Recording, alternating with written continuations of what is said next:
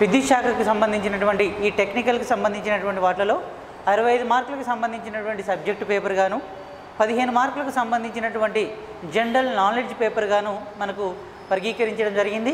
ఇందులో కనుక చూసినట్టయితే ఈ టెక్నికల్కి సంబంధించిన వాటిలో విద్యుత్ అనేటువంటి టాపిక్ ఎంతైతే ఇంపార్టెంటో ఈ విద్యుత్కి మూల కారణమైనటువంటి టాపిక్ మ్యాగ్నెటిజం అయస్కాంతత్వం అనేటువంటి టాపిక్ కూడా చాలా ఇంపార్టెంట్ టాపిక్గా మనం చెప్పుకోవచ్చు. ఎందుకంటే ఈ టాపిక్ పైన ఎగ్జామ్ పాయింట్ ఆఫ్ వ్యూలో ఎందుకంటే విద్యుత్కు మెయిన్ కారణం మూల కారణం అయస్కాంతం. కాబట్టి అయస్కాంతం ఎలక్ట్రోమాగ్నెటిక్ ఇండక్షన్లో అయస్కాంతత్వం ఎందుకంటే మైకెల్ ఫారడే అనేటువంటి సైంటిస్టు ఏదైనా ఒక వాహకం గుండా విద్యుత్తును ప్రసారం చేయనప్పుడు తన ద్వారా ఆ వలయం ద్వారా అయస్కాంతం శక్తిని పంపించి వలయంలో విద్యుత్తును పుట్టించేటువంటి ఈ రంగాన్ని విద్యుదయస్కాంత ప్రేరణ అనేటువంటిదిగా మనం చెప్తాం. వలయంలో విద్యుత్ ప్రవాహం లేకుండా బాహ్య అయస్కాంత క్షేత్రం వల్ల వలయంలో విద్యుత్తును పుట్టించేటువంటి ఈ కెపాసిటీని విద్యుదయస్కాంత ప్రేరణ అని పిలుస్తాం. అంటే మైకెల్ ఫారడే ఇప్పుడు విద్యుత్ మోటార్కున్న ఏసీ డైనమోకున్న మెయిన్ ఆప్షన్ ఏంటి అంటే సార్ విద్యుత్ అనేది కరెంటుతో పనిచేస్తుంది.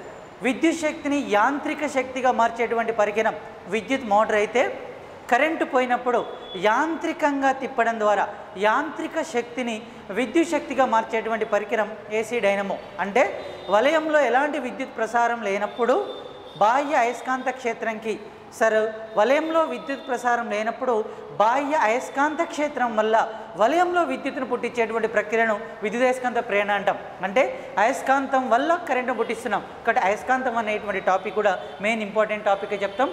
అయస్కాంతంలో అసలు అయస్కాంత పదార్థ రకాలు ఏంటిది, అక్షీయ రేఖ మధ్యరంభ రేఖలు అంటే ఏంటి, ధ్రువసత్వం అంటే ఏంటి, అయస్కాంత ప్రేరణ అంటే ఏంటి, అయస్కాంత ప్రేరణకు ప్రమాణాలు ఏంటి అనేటువంటి టాపిక్ పైన కూడా మనం డిస్కషన్ చేయడానికి ఈ రెండో టాపిక్లో మనం డిస్కషన్ చేయవచ్చు. అందులో మెయిన్ ఇంపార్టెంట్ ఈ అయస్కాంతం అనేటువంటి టాపిక్లకి వెళ్ళి కూడా మనకు ఎగ్జామ్ పాయింట్ ఆఫ్ వ్యూలో చాలా మార్కులు రావడానికి ఛాన్స్ ఉండేటువంటి మెయిన్ టెక్నికల్ సబ్జెక్ట్లో రావడానికి ఛాన్స్ ఉంటుందిగా మనం చెప్పొచ్చు సార్. ఇందులో మెయిన్ ఏంటంటే విద్యుత్కి మూల కారణం అయస్కాంతం, అయస్కాంతానికి మూల కారణం విద్యుత్ అంటాం. కాబట్టి విద్యుత్కి మూల కారణం అయస్కాంతం, అయస్కాంతానికి మూల కారణం విద్యుత్ అనేటువంటి ఆప్షన్గా మనం చెప్పొచ్చు. కాబట్టి అయస్కాంతం పైన మొట్టమొదటిసారిగా అవగాహన ఇచ్చిన సైంటిస్ట్ ఎవరు అనేటువంటి క్వశ్చన్ కనుక చూస్తే విలియం గిల్బర్ట్ అనేటువంటి సైంటిస్ట్. విలియం గిల్బర్ట్ అనే సైంటిస్టు మొట్టమొదటిసారిగా అయస్కాంతం అనేటువంటి దానికి ఒక అవగాహన ఇచ్చినటువంటి గ్రేట్ సైంటిస్ట్. నెక్స్ట్ అయస్కాంతం ద్వారా విద్యుత్తును కూడా పుట్టించవచ్చు అని చెప్పిన మొట్టమొదటి సైంటిస్టు వెబర్ అనేటువంటి ఒక పశువుల కాపరికి సంబంధించిన ఒక గ్రేట్ సైంటిస్ట్గా చెప్తాం. కాబట్టి అయస్కాంతం అనేటువంటి టాపిక్ అయిపోయేంత వరకు అయస్కాంతానికి ఎంకేఎస్ ప్రమాణాన్ని రాయండి అంటే మొత్తం టాపిక్లో వెబర్ అనేటువంటి ఆప్షన్గా చెప్పొచ్చు సార్. ఇందులో మెయిన్ ఇంపార్టెంట్ టెక్నికల్ సబ్జెక్ట్లో యూనిట్స్కి చాలా ఇంపార్టెంట్ కాబట్టి ఒకటి సిజిఎస్ యూనిట్ ఉంటుంది, ఎంకేఎస్ యూనిట్ ఉంటుంది, ఎస్ఐ యూనిట్ అని మనం 3 యూనిట్గా వర్గీకరించుకోవచ్చు. సెంటీమీటర్, గ్రామ్, సెకండ్ అనేది ఒక యూనిట్ గాను, దీనికంటే పెద్ద యూనిట్ మీటర్, కిలోగ్రామ్, సెకండ్ ఇది పెద్ద యూనిట్గా చెప్తాం సార్. ఎవరైనా ఈ 2 యూనిట్ల పైన ఒక క్లారిటీ వస్తుంది. ఎంకేఎస్ ప్రమాణం అప్రాక్సిమేట్లీ ఎస్ఐ ప్రమాణం స్టాండర్డ్ ఇంటర్నేషనల్ ప్రపంచవ్యాప్తంగా ఆమోదించబడేటువంటి ప్రమాణమే ఎస్ఐ యూనిట్. ఎంకేఎస్ ఏదైతే ఉంటుందో ఎస్ఐ అదే ఉంటుంది కాబట్టి అదే రాస్తాం. కానీ ఈ అయస్కాంతం అనే టాపిక్లో ఎంకేఎస్ యూనిట్ వేరు, ఎస్ఐ యూనిట్ వేరు. అయస్కాంతం అనే టాపిక్ అయిపోయేంత వరకు ఎస్ఐ యూనిట్ను రాయండి అంటే వెబర్ అనే యూనిట్ రాయాలి సార్. అంటే అన్ని టాపిక్లలో SI unit is equal to MK units అయితే ఒక అయస్కాంతం అనే టాపిక్ మాత్రం ఎస్ఐ యూనిట్ వెబర్ అనే సపరేట్గా మనం రాయాలి సార్. ఈ వెబర్ అనే సైంటిస్టు రాసిన గొప్ప సిద్ధాంతమే పదార్థ అయస్కాంత సిద్ధాంతం.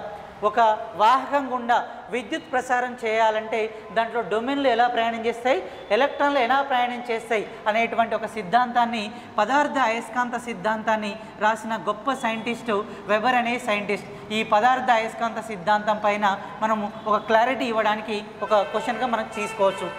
అయస్కాంతం సృష్టిలో ఇప్పటివరకు 119 మూలకాలు ఉన్నాయి. అందులో పీరియాడిక్ టేబుల్లో మనకు మూలకాలకు పేర్లు పెట్టినటువంటి టోటల్గా 112 మూలకాలు మాత్రమే పేరు పెట్టారు. సైంటిస్టులు కనుక్కున్నాయి 119 మూలకాలు. అందులో 112 మూలకాలకే వివిధ మూలకాలుగా పేరు పెట్టారు. ఈ 112 మూలకాల్లో 2017 సంవత్సరంలో లాస్ట్ 3 మూలకాలకు పేరు పెట్టారు. అందులో 110వ మూలకం 1, 111వ మూలకం 1, 112వ మూలకం 1. సరే వీటిని పరమాణు సంఖ్య 110వ మూలకం పేరు డార్మ్స్టీనియం అని, 111వ మూలకాన్ని రాంజెంటీనియం అని, 112వ మూలకాన్ని కోపర్నికియం అని 3 మూలకాలుగా పేరు పెట్టారు. అంటే హైడ్రోజన్ అనే మూలకం నుంచి లాస్ట్ది కోపర్నికియం అనే మూలకాల వరకు 112 మూలకాల్లో మనం అయస్కాంతాలుగా తయారు చేయడానికి ఎన్ని మూలకాలను మనం యూజ్ చేసుకోవచ్చు అంటే 5 మూలకాలు మాత్రమే మనం అయస్కాంతాలుగా తయారు చేయవచ్చు. అంటే విద్యుత్ ప్రసారం చేయాలంటే అయస్కాంతం అనేటువంటి టాపిక్లో ఈ 5 మూలకాల ద్వారా మాత్రమే మనం మెటల్ను తయారు చేయవచ్చు. ఈ 112 మూలకాల్లో అందులో ఇనుము 1, రెండవది నికెల్ 1, మూడవది కోబాల్ట్ 1, 4వది డిస్పోసియం గడలోనియం అనేది 1, 5వది డిస్పోసియం అనే మూలకాలు. ఈ 5 మూలకాలనే మనం అయస్కాంతాలుగా మార్చవచ్చు. 112 మూలకాల్లో మనం అయస్కాంతాలుగా యూజ్ కావడానికి ఉపయోగించే మూలకాలు ఇనుము, నికెల్, కోబాల్ట్, గడలోనియం అండ్ డిస్పోసియం. రీసెంట్గా ఈ రెండింటిపైన క్వశ్చన్ పడ్డది సార్.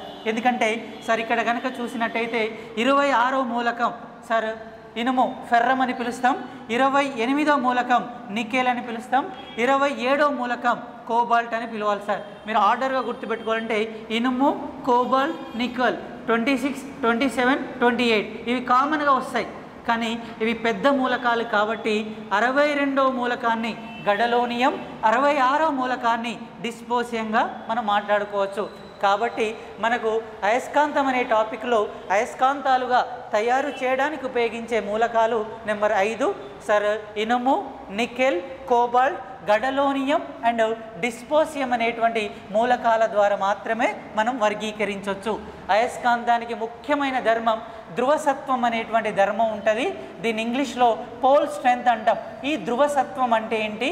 ఈ ధ్రువసత్వం పైన ఇప్పటికీ 2 సార్లు ఎగ్జామ్ పాయింట్ ఆఫ్ వ్యూలో క్వశ్చన్ పడ్డటువంటి టాపిక్గా మనం డిస్కషన్ చేయవచ్చు. ధ్రువసత్వం అంటే ఏదైనా ఒక అయస్కాంతానికి ఉత్తర దక్షిణ ధ్రువాలు ఉంటే దీన్ని దండాయస్కాంతం అని పిలుస్తాం. ఏదైనా ఒక అయస్కాంతానికి ఎప్పుడైనా ఏకాంతర ధ్రువాలు ఉండవు, 2 ధ్రువాలు ఉంటాయి. నార్త్ అండ్ సౌత్ పోల్గా మనం వర్గీకరిస్తాం. ఇక్కడ కనుక చూస్తే మధ్య బిందువు ఎప్పుడైనా 0గా తీసుకుంటాం. ఒక దండాయస్కాంతం యొక్క పొడవు ఎంత? ఇది 2 సార్లు అడిగినటువంటి క్వశ్చన్. ఒకసారి మనం వర్గీకరిస్తే ఏదైనా ఒక పొలం కనుక తీసుకున్నట్టయితే పొలము పొడవు ఎంత, వెడల్పు ఎంత? ఎప్పుడైనా ఎల్ అనేది పొడవుతో చూపిస్తాం, బి అనేది వెడల్పుతో చూపిస్తాం. కానీ ఇక్కడ ఎగ్జామ్ పాయింట్ ఆఫ్ వ్యూలో ఒక దండాయస్కాంతం యొక్క పొడవు ఎంత అన్నప్పుడు 2Lకి సమానంగా తీసుకోవాలి.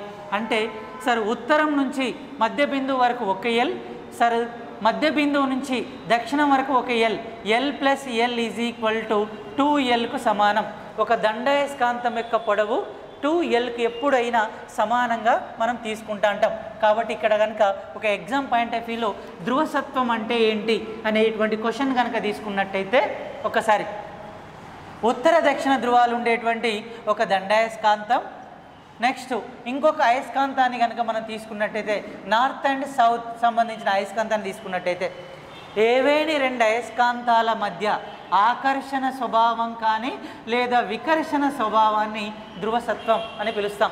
ఏవేని 2 అయస్కాంతాల మధ్య ఆకర్షణ స్వభావం కానీ వికర్షణ స్వభావం కనుక ఉన్నట్టయితే ఇలాంటి సిచ్యువేషన్ని ధ్రువసత్వం అంటాం. ఎలా సార్ అంటే ఇక్కడ సౌత్ అండ్ నార్త్ కాబట్టి అయస్కాంతంలో ఎప్పుడైనా సజాతి ధ్రువాలు వికర్షణ గురైతాయి, విజాతి ధ్రువాలు ఆకర్షణ గురైతూ ఉంటాయి. కాబట్టి సార్ సౌత్ అండ్ నార్త్ కాబట్టి ఇవి ఆకర్షణ గురయ్యేటువంటి పోల్స్గా చెప్తాం.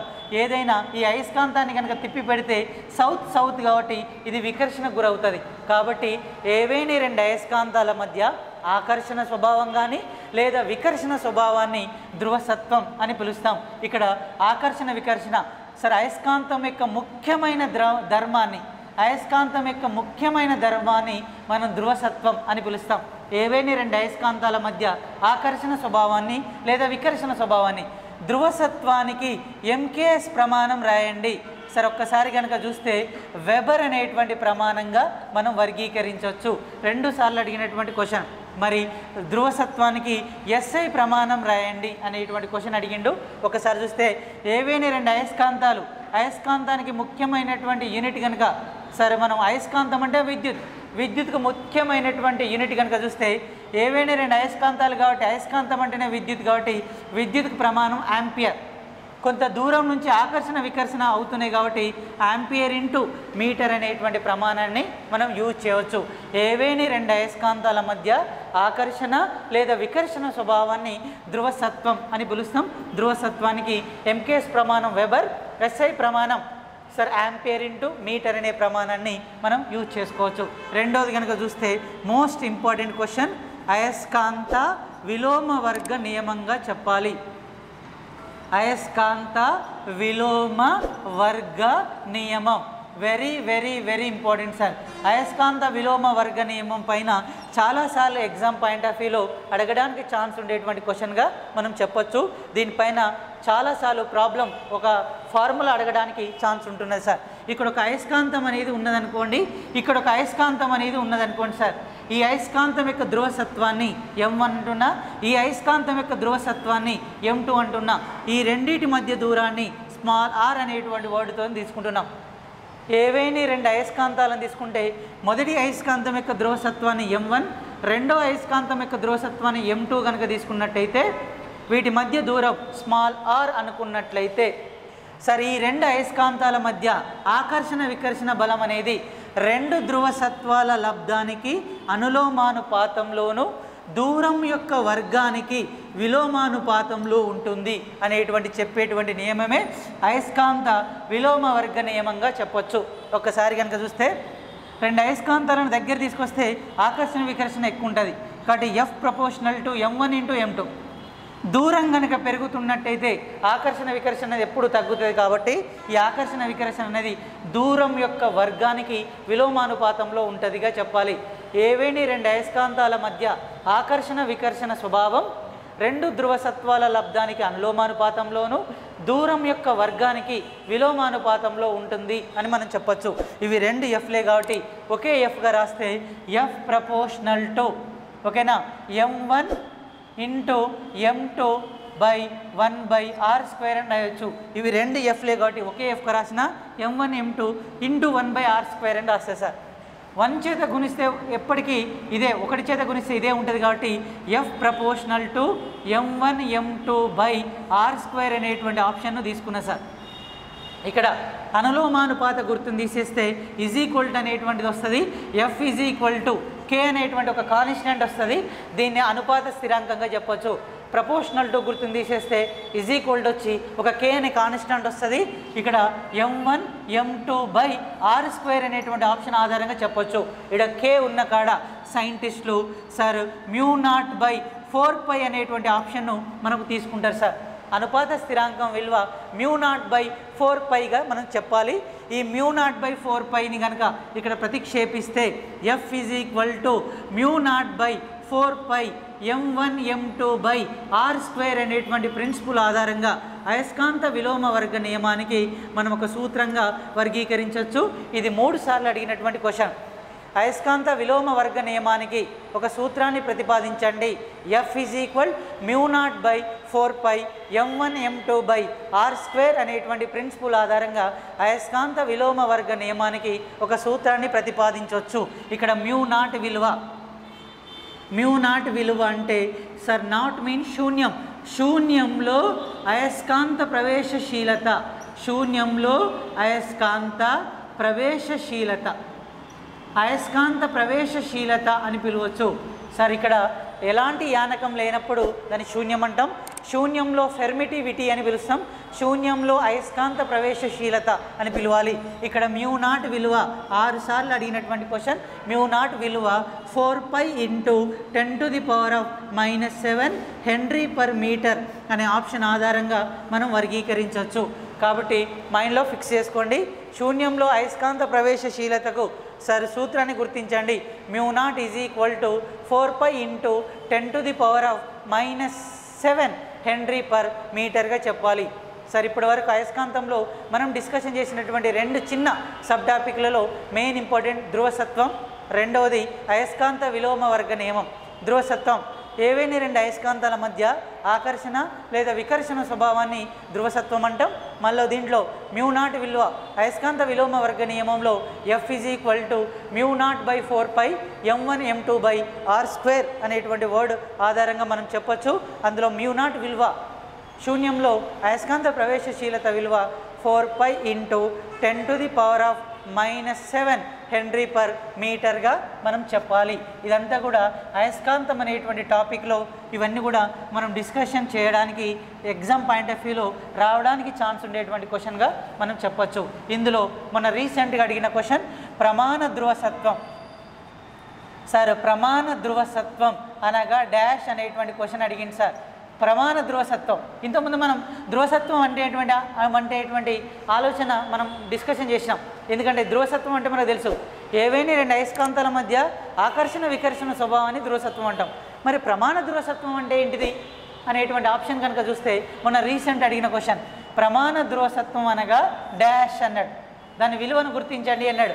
ఆప్షన్ చూడండి sir 10⁻⁻6 Newton's. Answer 10⁻⁻7 Newton's, 10⁻⁻8 Newton's, 10⁻⁻5 Newton's అనేటువంటి ఆప్షన్ ఇచ్చాడు సార్. దీంట్లో కనుక మన ఆన్సర్ కనుక చూసినట్టయితే ఒక్కసారి క్వశ్చన్గా చూస్తే సార్ ఏవేని రెండు అయస్కాంతాల మధ్య ఆకర్షణ లేదా వికర్షణ స్వభావాన్ని ధ్రువసత్వం అని పిలిచినాం సార్. ఒకసారి కనుక చూస్తే ఏవేని రెండు అయస్కాంతాల మధ్య ఆకర్షణ వికర్షణ స్వభావం అనేది 10⁻⁻7 న్యూటన్ల కనుక బలంతో కనుక ఉన్నట్టయితే అలాంటి దాన్ని మనం ప్రమాణ ధ్రువసత్వం అనేటువంటి ఆధారంగా మనం చెప్పొచ్చు. ఏవేని రెండు అయస్కాంతాల మధ్య ఆకర్షణ లేదా వికర్షణ స్వభావం 10⁻⁻7 న్యూటన్ల బలం కనుక పనిచేసినట్టయితే దీన్ని ప్రమాణ ధ్రువసత్వం అంటాం. ప్రమాణ ధ్రువసత్వం అని ఆన్సర్ ఎలా వచ్చింది సార్ అన్నప్పుడు సార్ ఇక్కడ F μ0/4π m1 m2/r² అనేటువంటి ప్రిన్సిపల్ను ఇంతకుముందు మనం నేర్చుకున్నాం సార్. ఇందులో F μ0కు μ0 రాసిన 4πకి 4π రాసా ఇంటూ సార్ ప్రమాణం అంటే ఫిజిక్స్లో ఒక యూనిట్గా తీసుకుంటాం సార్. ఫిజిక్స్లో ప్రమాణం అంటే 1 యూనిట్. సరే ప్రమాణ ధ్రువసత్వం అంటే సరే ఒకటిగా తీసుకోవాలి. ప్రమాణ ధ్రువసత్వం 1 మీటర్ కడ్డీ, రెండోది ఇంకో ధ్రువసత్వం 1 మీటర్ కడ్డీ, రెండింటి మధ్య డిస్టెన్స్ 1 మీటర్ దూరం. ఎందుకంటే ప్రమాణం అంటే 1 మీటర్ దూరంగా తీసుకోవాలి. 1/1 అంటే 1 కాబట్టి సరే F μ0 విలువ 4π × 10⁻⁻7/4π × 1/1 అని మనం తీసుకుంటే ఒకసారి ఎగ్జామ్ పాయింట్ ఆఫ్ వ్యూలో కనుక మనం అబ్జర్వ్ చేసినట్టయితే ఒక్కసారి కనుక చూస్తే ఇక్కడ కనుక చూస్తే సరే μ0 వాల్యూ సరే ఇక్కడ F μ0 4π × 10⁻⁻7/4πకి 4π ఈ 4π క్యాన్సిల్ కాబట్టి F 10⁻⁻7 బలానికి ప్రమాణం న్యూటన్. ఏవేని రెండు అయస్కాంతాల మధ్య ఆకర్షణ లేదా వికర్షణ స్వభావం 10⁻⁻7 న్యూటన్ల బలం కనుక ఉంటే ఇలాంటి దాన్ని ధ్రువసత్వం అంటాం. ఇక్కడ కనుక మీరు ఆలోచించినట్టయితే ఏవేని రెండు అయస్కాంతాల మధ్య ఆకర్షణ వికర్షణ స్వభావాన్ని ధ్రువసత్వం. రెండో ఆప్షన్ కనుక చూస్తే ప్రమాణ ధ్రువసత్వం అంటే 10⁻⁻7 న్యూటన్ల బలం కనుక పనిచేస్తే దీన్ని ప్రమాణ ధ్రువసత్వం అని పిలుస్తాం. రెండవది కనుక చూస్తే అయస్కాంత విలోమ వర్గ నియమం F μ0/4π m1 m2/r² అనేటువంటి ప్రిన్సిపల్ ఆధారంగా మనం వర్గీకరించవచ్చు. ఈ మధ్యలో వీటిపైన ఎగ్జామ్ పాయింట్ ఆఫ్ వ్యూలో పడ్డ క్వశ్చన్స్ ఒకసారి నేను డిస్కషన్ చేస్తున్నా. తెలియని క్వశ్చన్ కూడా టాపిక్ వైజ్గా చెప్తుంటా అంటాం కాబట్టి మనకు అర్థమవడానికి ఛాన్స్ ఉంటుంది. కాబట్టి దీనిపైన ఒక ఎగ్జామ్ పాయింట్ ఆఫ్ వ్యూలో క్వశ్చన్ అడుగుతున్నా అన్ని క్వశ్చన్స్ అన్నీ కూడా డిఫరెంట్గా మ్యాచ్గా అడుగుతున్నాడు. కాబట్టి ఒకసారి కనుక క్వశ్చన్ కనుక చూస్తే మోస్ట్ ఇంపార్టెంట్ సార్. ఇందులో group A and group B అనేటువంటి ఆప్షన్ ఇచ్చాడు సార్. దీంట్లో గ్రూప్ ఏ అనేటువంటి జతపరచడం, దీంట్లో గ్రూప్ బి అనేటువంటి ఆప్షన్ ఇచ్చాడు. Group A and group B sir. ధ్రువసత్వం sir ధ్రువసత్వానికి MKS ప్రమాణం అని ఇచ్చాడు సార్. MKS ప్రమాణం MKS యూనిట్ అని ఇచ్చాడు. Next ధ్రువసత్వానికి SI unit. Sir mu naught విలువ. నెక్స్ట్ పదార్థ అయస్కాంత సిద్ధాంతం. పదార్థ అయస్కాంత సిద్ధాంతం అనే క్వశ్చన్ ఇచ్చాడు. నెక్స్ట్ అణు అయస్కాంత సిద్ధాంతం. అణు అయస్కాంత సిద్ధాంతం. Next radio frequency. TV frequency. Next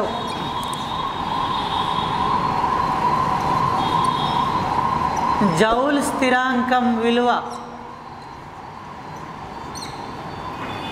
joule స్థిరాంకం విలువ.